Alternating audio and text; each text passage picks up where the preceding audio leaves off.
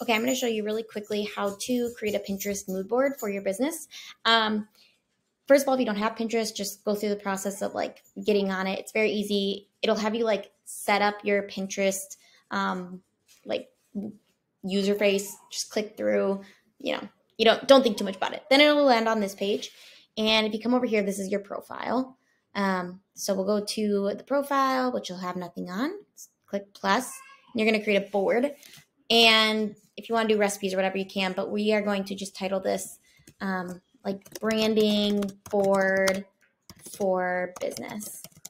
If you want to make it secret so nobody can see it, you could do that. I don't really care too much. So it'll come up with some automatic pins for your board. They may work, they may not. We're just going to go done. And then we're just going to start searching. So go back to that little Pinterest symbol. We're going to start searching anything. So it could be, let's just start color palettes. And it's going to come up with a whole bunch of color palettes. And if you find one that you really resonate with, or you think your ideal client would resonate with, you'll click save. And it didn't go, might not go right to the board. So let's see. 1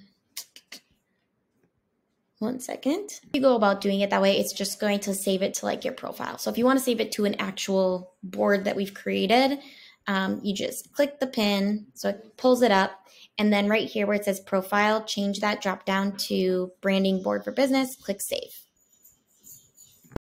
Next, you want to look up food photography, interior design. It can really be anything to get inspiration for your business. So maybe I'm looking through and I'm like, kind of like the light and airy look of this one. So again, we'll make it larger and we will save it to branding board for business. Oop, didn't save. And then you could even do like websites, very broad, but if you wanted to get more specific, you could do Squarespace websites or websites for, if you are a coach, websites for coach. And scroll through. Maybe you really like the colorfulness of this one.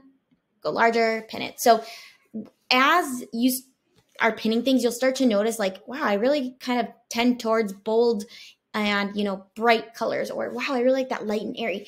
That is all what I'm going to use to then create the client's website. But this really just helps me hone in what their vision is, what their branding is, especially if they don't already have their brand colors, typography, logos. This really helps me to hone it in and figure out a website that best serves kind of especially if they are the face of the brand, best serves them.